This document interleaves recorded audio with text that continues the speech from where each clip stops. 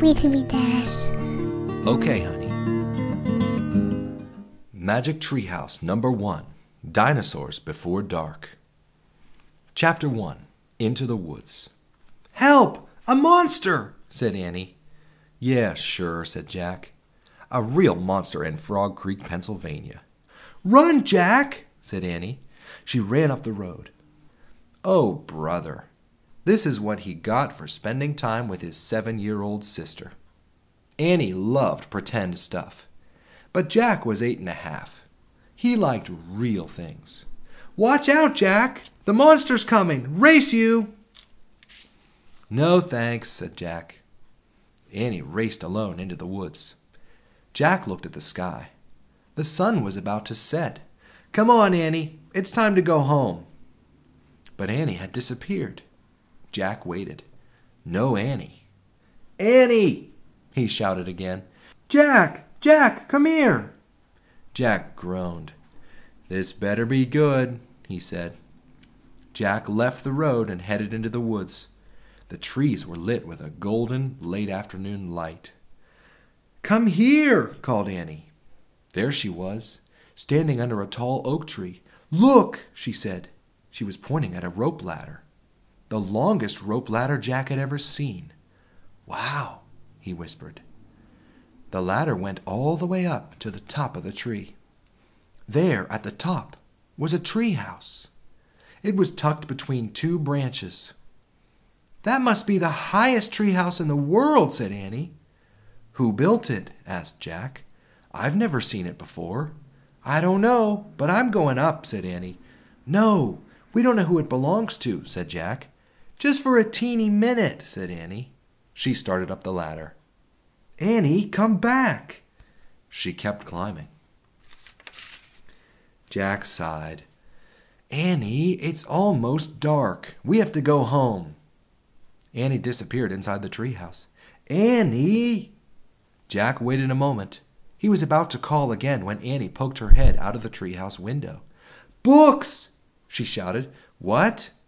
"It's filled with books!" Oh, man. Jack loved books. He pushed his glasses into place. He gripped the sides of the rope ladder, and up he went. Chapter 2. The Monster. Jack crawled through a hole in the treehouse floor. Wow! The treehouse was filled with books. Books everywhere. Very old books with dusty covers. New books with shiny bright covers. "Look, you can see far, far away," said Annie. She was peering out the treehouse window. Jack looked out the window with her.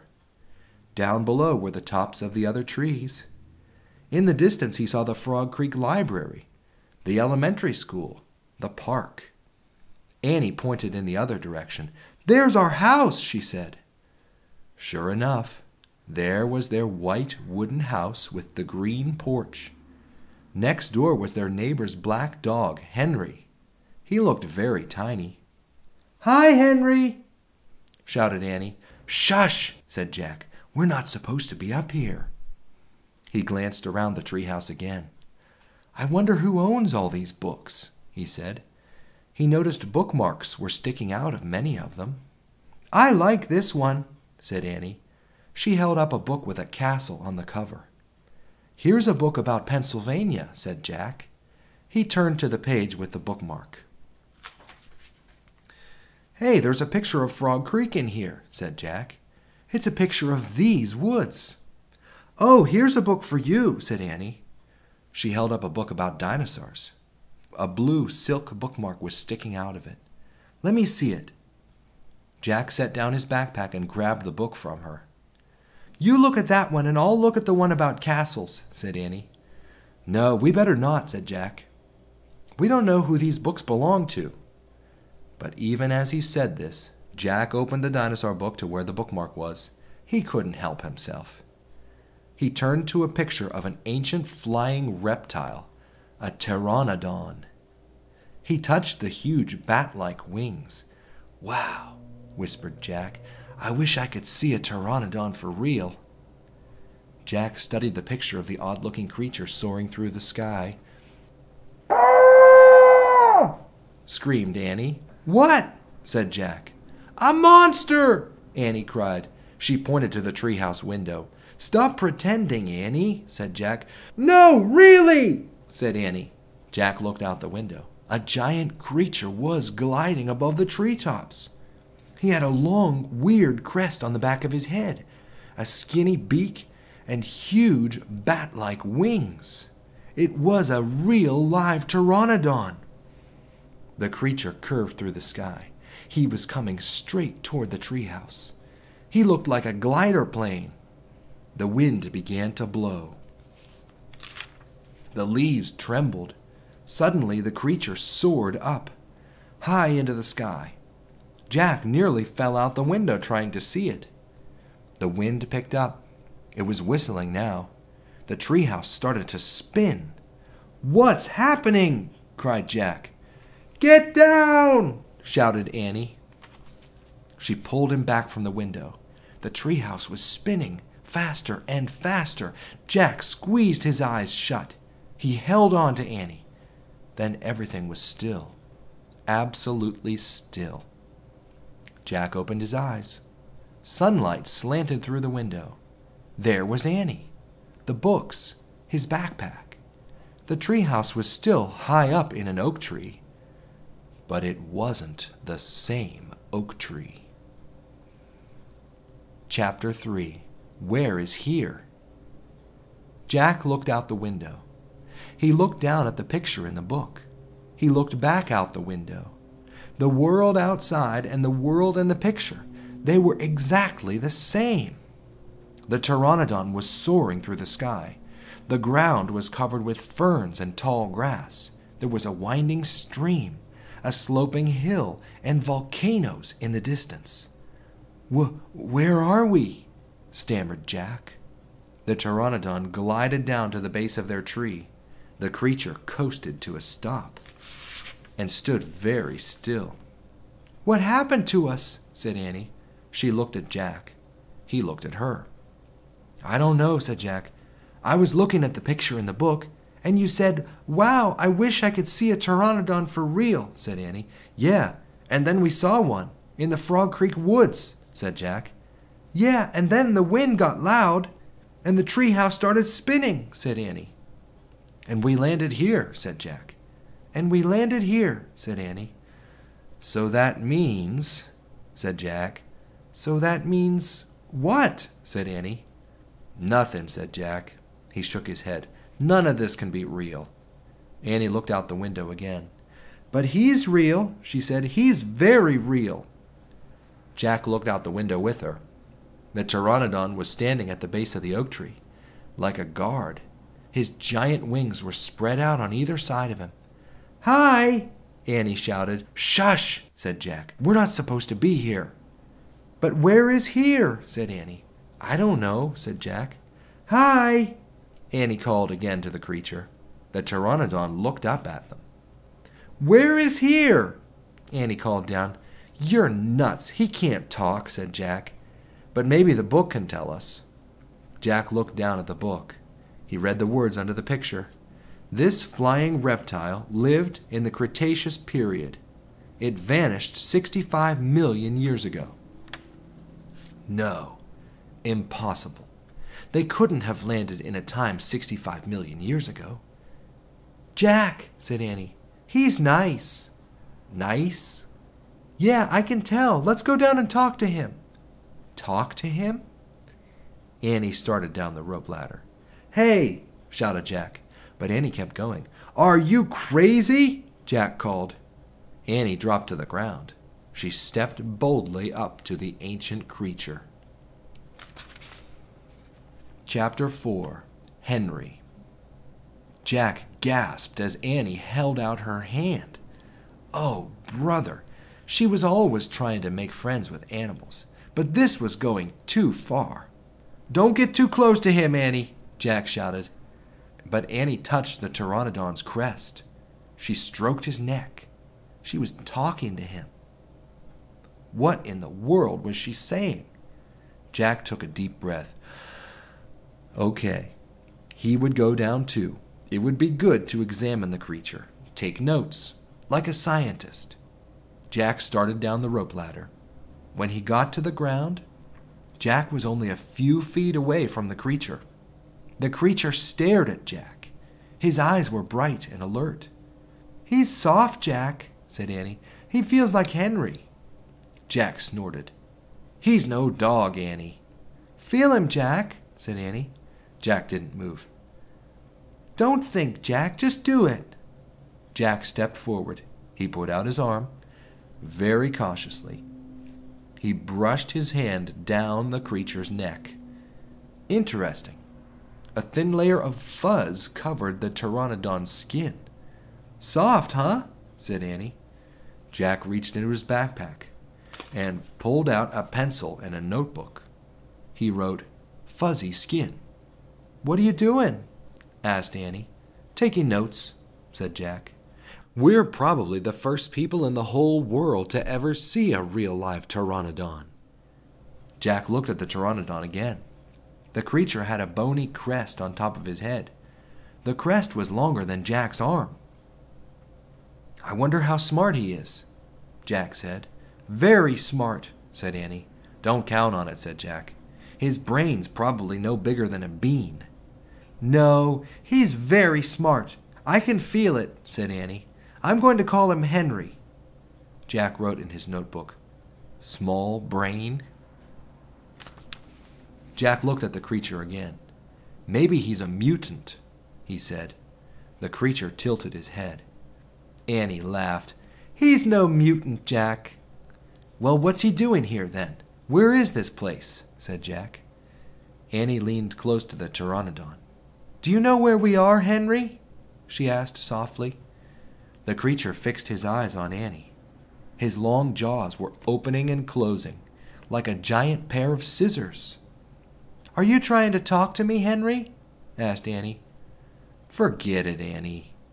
Jack wrote in his notebook, "Mouth like scissors." "Did we come to a time long ago, Henry?" asked Annie. "Is this a place from long ago?" Suddenly she gasped, "Jack!" He looked up. Annie was pointing toward the hill. On top stood a huge dinosaur. Chapter 5. Gold in the Grass. "Go! Go!" said Jack. He threw his notebook into his pack. He pushed Annie toward the rope ladder. "Bye, Henry," she said. "Go," said Jack. He gave Annie a big push. "Quit it," she said. But she started up the ladder. Jack scrambled after her. They tumbled into the treehouse. They were panting as they looked out the window at the dinosaur. He was standing on the hilltop, eating flowers off a tree. "Oh, man," whispered Jack. "We are in a time long ago." The dinosaur looked like a huge rhinoceros, only he had 3 horns instead of 1. 2 long ones above his eyes and 1 on his nose. He had a big shield-like thing behind his head. "Triceratops," said Jack. "Does he eat people?" whispered Annie. "I'll look it up." Jack grabbed the dinosaur book. He flipped through the pages. "There," he said. He pointed to a picture of a Triceratops. He read the caption. "The Triceratops lived in the late Cretaceous period. This plant-eating dinosaur weighed over 12,000 pounds. Jack slammed the book shut. "Just plants, no meat." "Let's go see him," said Annie. "Are you nuts?" said Jack. "Don't you want to take notes about him?" asked Annie. "We're probably the first people in the whole world to ever see a real live Triceratops." Jack sighed. She was right. "Let's go," he said. He shoved the dinosaur book into his pack.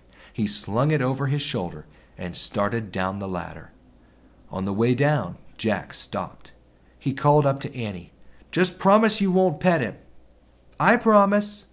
"Promise you won't kiss him." "I promise." "Promise you won't talk to him." "I promise." "Promise you won't—" "Go, go," she said. Jack went. Annie followed. When they stepped off the ladder, the pteranodon gave them a kind look. Annie blew a kiss at him. "Be back soon, Henry," she said cheerfully. "Shush," said Jack, and he led the way through the ferns, slowly and carefully.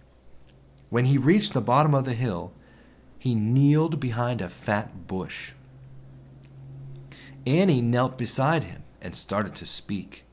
"Shush!" Jack put his finger to his lips. Annie made a face. Jack peeked out at the Triceratops. The dinosaur was incredibly big, bigger than a truck. He was eating the flowers off a magnolia tree. Jack slipped his notebook out of his pack. He wrote, "Eats flowers." Annie nudged him. Jack ignored her. He studied the Triceratops again. He wrote, "Eats slowly." Annie nudged him hard. Jack looked at her. Annie pointed to herself. She walked her fingers through the air. She pointed to the dinosaur. She smiled. Was she teasing? She waved at Jack. Jack started to grab her. She laughed and jumped away. She fell into the grass, in full view of the Triceratops. "Get back," whispered Jack. Too late. The big dinosaur had spotted Annie. He gazed down at her from the hilltop. Half of a magnolia flower was sticking out of his mouth. "Oops," said Annie. "Get back," Jack shouted at her. "He looks nice, Jack." "Nice? Watch out for his horns, Annie." "No, he's nice, Jack." Nice? But the Triceratops just gazed calmly down at Annie. Then he turned and loped away, down the side of the hill. "Bye," said Annie. She turned back to Jack. "See?" Jack grunted, but he wrote in his notebook, "Nice." "Come on, let's look around some more," said Annie. As Jack started after Annie, he saw something glittering in the tall grass. He reached out and picked it up. A medallion. A gold medallion. A letter was engraved on the medallion, a fancy M. "Oh, man, someone came here before us," Jack said softly. Chapter 6, Dinosaur Valley. "Annie, look at this," Jack called. "Look what I found." Annie had gone up to the hilltop. She was busy picking a flower from the magnolia tree. "Annie, look, a medallion." But Annie wasn't paying attention to Jack. She was staring at something on the other side of the hill. "Oh, wow," she said. "Annie!" Clutching her magnolia flower, she took off down the hill. "Annie, come back," Jack shouted. But Annie had disappeared. "I'm going to kill her," Jack muttered. He stuffed the gold medallion into his jeans pocket. Then he heard Annie shriek. "Annie?" Jack heard another sound as well, a deep, bellowing sound, like a tuba. "Jack, come here," Annie called. "Annie!" Jack grabbed his backpack and raced up the hill. When he got to the top, he gasped. The valley below was filled with nests. Big nests made out of mud, and the nests were filled with tiny dinosaurs. Annie was crouching next to one of the nests, and standing over her was a gigantic duck-billed dinosaur. "Don't panic. Don't move," said Jack. He stepped slowly down the hill toward Annie. The huge dinosaur was towering above Annie, waving her arms, making her tuba sound. Jack stopped. He didn't want to get too close. He knelt on the ground. "Okay, move toward me, slowly," he said. Annie started to stand up. "Don't stand, crawl," said Jack. Clutching her flower, Annie crawled toward Jack. The duck-billed dinosaur followed her, still bellowing. Annie froze. "Keep going," Jack said softly. Annie started crawling again. Jack inched farther down the hill until he was just an arm's distance from Annie. He reached out and grabbed her. He pulled Annie toward him. "Stay down," he said. He crouched next to her. "Bow your head. Pretend to chew. Chew? Yes. I read that's what you do if a mean dog comes at you. She's no dog, Jack, said Annie. Just chew, said Jack. Jack and Annie both bowed their heads and pretended to chew. Soon the dinosaur grew quiet. Jack raised his head. I don't think she's mad anymore, he said. Thanks, Jack, for saving me, said Annie. You have to use your brain, said Jack. You can't just go running to a nest of babies. There's always a mother nearby. Annie stood up. Annie! Too late. Annie held out her magnolia flower to the dinosaur.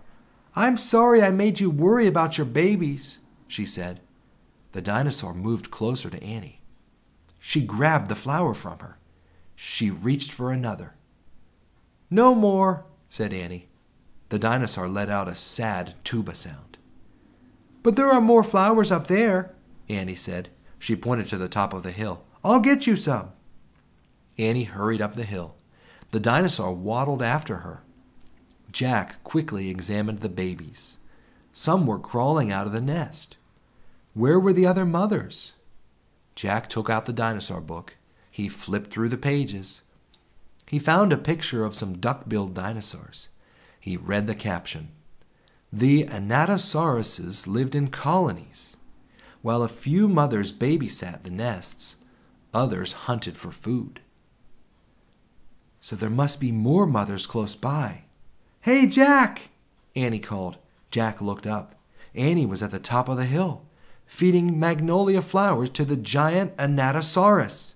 She's nice too, Jack, Annie said. But suddenly the Anatosaurus made her terrible tuba sound. Annie crouched down and started to chew. The dinosaur barged down the hill. She seemed afraid of something. Jack put the book down on top of his pack. He hurried up to Annie. I wonder why she ran away, said Annie. We were just starting to be friends. Jack looked around. What he saw in the distance almost made him throw up. An enormous, ugly monster was coming across the plain. He was walking on two big legs and swinging a long, thick tail and dangling two tiny arms. He had a huge head and his jaws were wide open. Even from far away, Jack could see his long, gleaming teeth. Tyrannosaurus Rex, whispered Jack.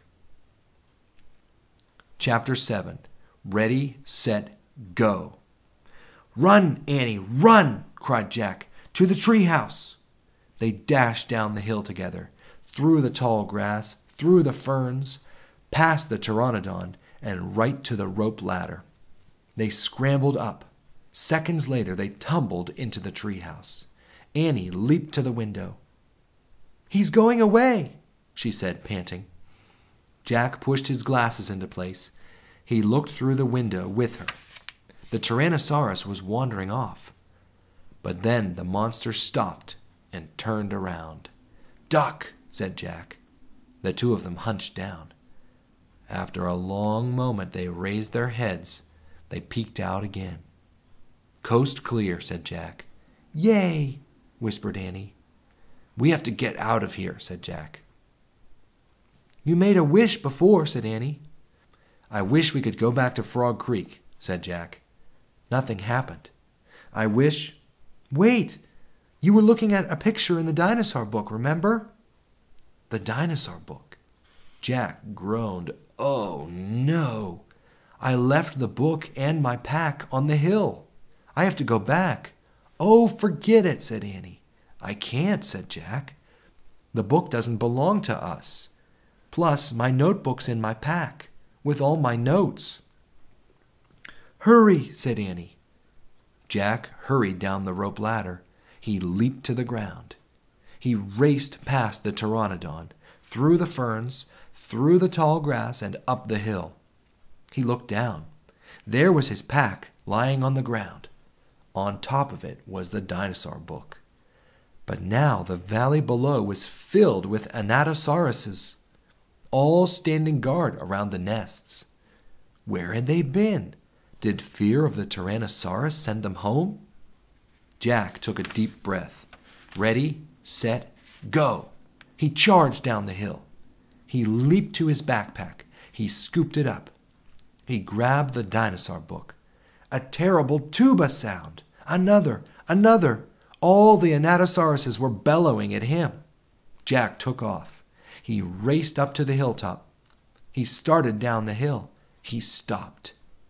The Tyrannosaurus Rex was back, and he was standing between Jack and the treehouse. Chapter 8. A Giant Shadow. Jack jumped behind the magnolia tree. His heart was beating so fast he could hardly think. He peeked out at the giant monster. The horrible-looking creature was opening and closing his huge jaws.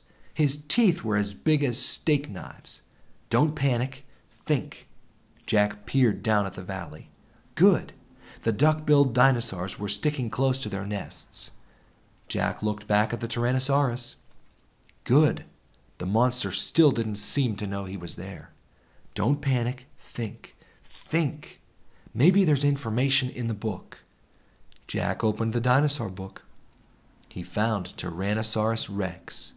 He read, Tyrannosaurus Rex was the largest meat-eating land animal of all time. If it were alive today, it would eat a human in one bite. Great. The book was no help at all. Okay, he couldn't hide on the other side of the hill. The Anatasauruses might stampede. Okay, he couldn't run to the treehouse. The Tyrannosaurus might run faster. Okay, maybe he should just wait.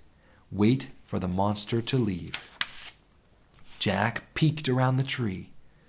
The Tyrannosaurus had wandered closer to the hill. Something caught Jack's eye. Annie was coming down the rope ladder. Was she nuts? What was she doing? Jack watched Annie hop off the ladder. She went straight to the pteranodon. She was talking to him. She was flapping her arms. She pointed at Jack, at the sky, at the treehouse. She was nuts. Go back up the tree, Jack whispered. Go. Suddenly, Jack heard a roar. The Tyrannosaurus Rex was looking in his direction. Jack hit the ground. The Tyrannosaurus Rex was coming toward the hill. Jack felt the ground shaking. Should he run? Crawl back into Dinosaur Valley? Climb the magnolia tree? Just then a giant shadow covered Jack. He looked up. The pteranodon was gliding overhead. The giant creature sailed down toward the top of the hill. He was coming straight for Jack. Chapter 9. The Amazing Ride. The pteranodon coasted down to the ground. He stared at Jack with his bright, alert eyes. What was Jack supposed to do? Climb on? But I'm too heavy, thought Jack. Don't think, just do it. Jack looked at the Tyrannosaurus. He was starting up the hill. His giant teeth were flashing in the sunlight. Okay, don't think, just do it. Jack put his book in his pack. Then he eased down onto the pteranodon's back. He held on tightly. The creature moved forward. He spread out his wings and lifted off the ground. They teetered this way, then that. Jack nearly fell off. The pteranodon steadied himself, then rose into the sky. Jack looked down. The Tyrannosaurus was chomping the air and staring up at him. The pteranodon glided away. He sailed over the hilltop. He circled over the valley, over all the nests filled with babies, over all the giant duck-billed dinosaurs. Then the pteranodon soared out over the plain, over the triceratops who was grazing in the high grass. It was amazing. It was a miracle. Jack felt like a bird, as light as a feather. The wind was rushing through his hair. The air smelled sweet and fresh. He whooped. He laughed. Jack couldn't believe it. He was riding on the back of an ancient flying reptile. The pteranodon sailed over the stream, over the ferns and bushes. Then he carried Jack down to the base of the oak tree. When they came to a stop, Jack slid off the creature's back and landed on the ground. Then the pteranodon took off again and glided into the sky. "Bye, Henry," whispered Jack. "Are you okay?" Annie shouted from the treehouse. Jack pushed his glasses into place. He kept staring up at the pteranodon. "Jack, are you okay?" Annie called. Jack looked up at Annie. He smiled. "Thanks for saving my life," he said. "That was really fun." "Climb up," said Annie. Jack tried to stand. His legs were wobbly. He felt a bit dizzy. "Hurry!" shouted Annie. "He's coming!" Jack looked around. The Tyrannosaurus was heading straight toward him. Jack bolted to the ladder. He grabbed the sides and started up. "Hurry! Hurry!" screamed Annie. Jack scrambled into the treehouse. "He's coming toward the tree!" Annie cried. Suddenly, something slammed against the oak tree. The treehouse shook like a leaf. Jack and Annie tumbled into the books. "Make a wish!" cried Annie. "We need the book, the one with the picture of Frog Creek," said Jack. "Where is it?" He pushed some books aside. He had to find that book about Pennsylvania. There it was. He grabbed it and tore through it, looking for the photograph of the Frog Creek woods. He found it. Jack pointed to the picture. "I wish we could go home," he shouted. The wind began to moan, softly at first. "Hurry!" Jack yelled. The wind picked up. It was whistling now. The treehouse started to spin. It spun faster and faster. Jack closed his eyes. He held on tightly to Annie. Then everything was still. Absolutely still. Chapter 10. Home Before Dark. A bird began to sing. Jack opened his eyes. He was still pointing at the picture of the Frog Creek woods. He peeked out the treehouse window. Outside, he saw the exact same view. "We're home," whispered Annie. The woods were lit with a golden late-afternoon light. The sun was about to set. No time had passed since they had left. "Jack! Annie!" a voice called from the distance. "That's Mom," said Annie, pointing. Jack saw their mother far away. She was standing in front of their house. She looked very tiny. "Annie! Jack!" she called. Annie stuck her head out the window and shouted, "Coming!" Jack still felt dazed. He just stared at Annie. "What happened to us?" he said. "We took a trip in a magic treehouse," said Annie simply. "But it's the same time as when we left," said Jack. Annie shrugged. "And how did it take us so far away?" said Jack. "And so long ago." "You just looked at a book and said you wished we could go there," said Annie, "and the magic treehouse took us there." "But how?" said Jack. "And who built this magic treehouse? Who put all these books here?" "A magic person, I guess," said Annie. "A magic person?" "Oh, look," said Jack. "I almost forgot about this."